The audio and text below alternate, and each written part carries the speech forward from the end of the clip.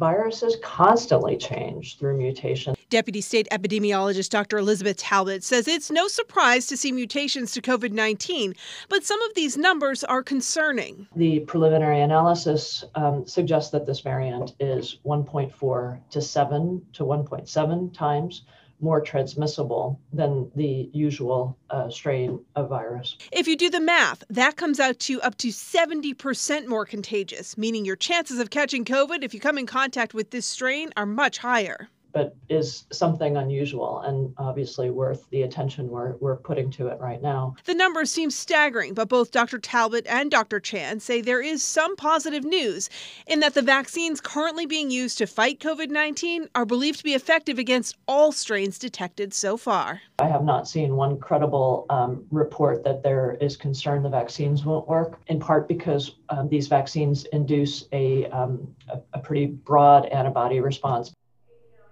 And Dr. Chan says it would be irresponsible to think that there aren't more cases here in the U.S. He does suspect that the strain will be found elsewhere. Genetic sequencing is happening here in New Hampshire, and every effort is being made to detect and isolate any cases that may be presented. Reporting live, I'm Nicole Lally, WMUR News 9.